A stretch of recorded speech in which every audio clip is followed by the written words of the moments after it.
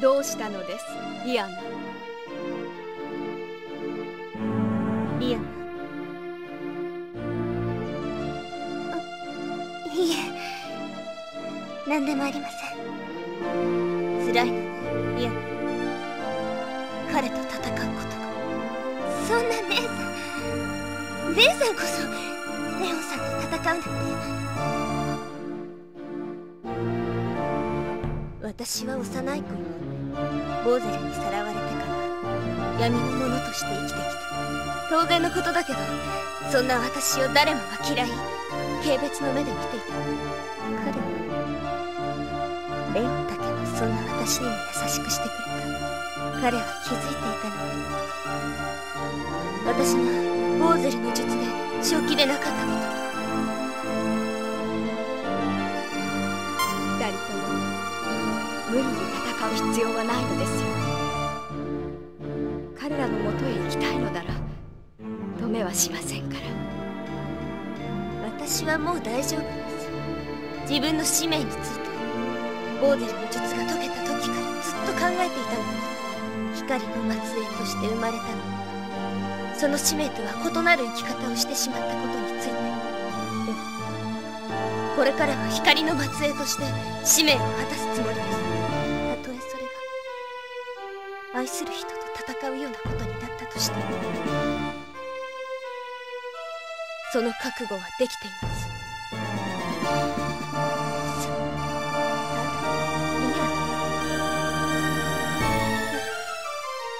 どうして光の末裔でありながら帝国に行ってしまったの？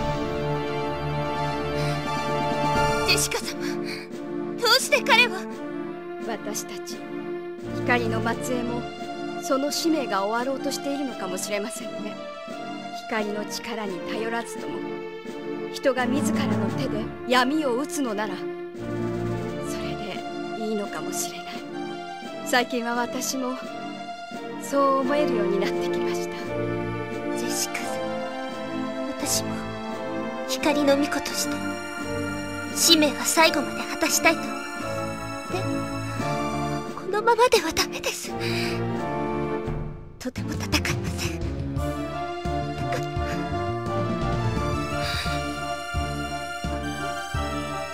だから私の記憶を消してください。あの人のことを、エルヴィンのことを忘れさせてください。リアナ。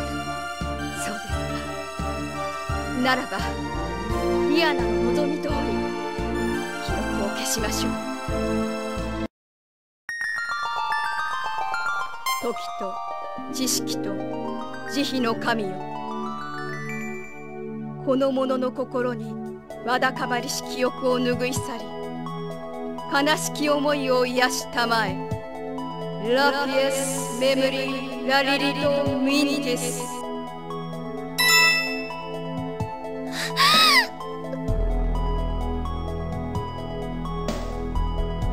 私、どうしてここに。いや、そこまでして。ジェシカ様、大変です。連中がついにここまで。こ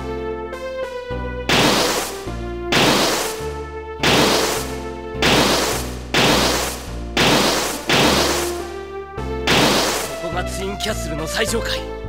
なんて作りだ。中央の通路によって戦力を分断されてしまったようだな。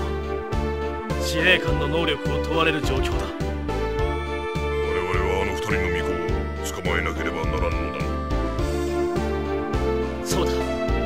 だが生かしたまま捕らえなくては意味がない。それだけは注意してくれ。面倒なこと。私の魔法を有効に使えば少しは楽になる。私が二人のそばへ行けるよう皆で援護すればよい。それも手だが、あのジェシカってやつを倒してもいいんじゃない。どうやらあの女が頭みたいだしな。どちらでもいいさ。